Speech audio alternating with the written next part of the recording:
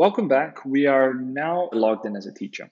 And as we see, FeedbackFruits is integrated within the iframe, as always, full screen mode.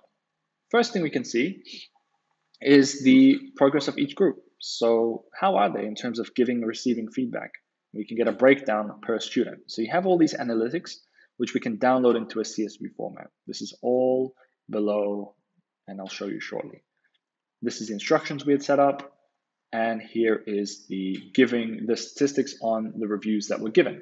And I can open up this heat map, we call it, of the rubrics in terms of the received reviews, meaning out of all the students that have received reviews, where do they lie in terms of how well they're doing?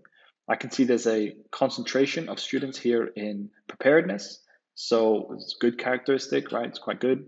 But students are not doing so well, perhaps on responsibility, which gives really the instructor I suppose a bit of an understanding of what students are struggling with and what they're doing well at.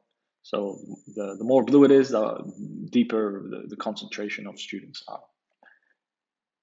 At which point, this is the statistics on the received reviews.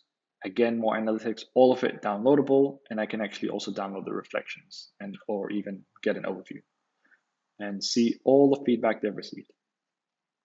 Now here's the group contribution grading. In a nutshell, group contribution factor is how well you did relative to your peers in the group. Self-to-peer assessment ratios, how well you self-assess yourself relative to how others assessed you. Those two factors, algorithm figures it out, gives you a suggested adjustment to individualize the group project grade which you input. So once you're happy with that, you can publish the grades, which will synchronize into the D2L gradebook, and students will then see it. Now in the edit mode, very quickly, what we can see is how we configure the groups.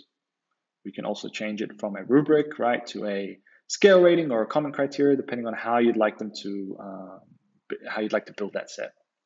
At which point we can have the allocations to be automatic, or we can manually allocate them. And then we can choose how many students to review. We can have the self-assessment, review anonymity, all can be can be done or toggled off, and then detect outliers. So students that are of interest, maybe receiving really low grades, they'll be you'll be notified on these outliers, people who kind of stick out, or a little bit anomalies in terms of how the team rating is. And then the received reviews, we can have students rate the reviewer on a scale of 1 to 10, and that really helps students understand, how well am I giving feedback? Teaches students those real world skills of giving and receiving feedback, because they can actually clarify, what do you mean when you say how could I improve the way I give feedback? And that's what this part here is for. And then we can have a deadline on the reflection, and then the group contribution grading, which is the factor that we had seen before, the one that's between 0 and 2. If it's above 1, they've done better relative to the group. If it's done under 1, if they get a factor under number 1, they've done worse relative to the group, and their project grade will be individualized.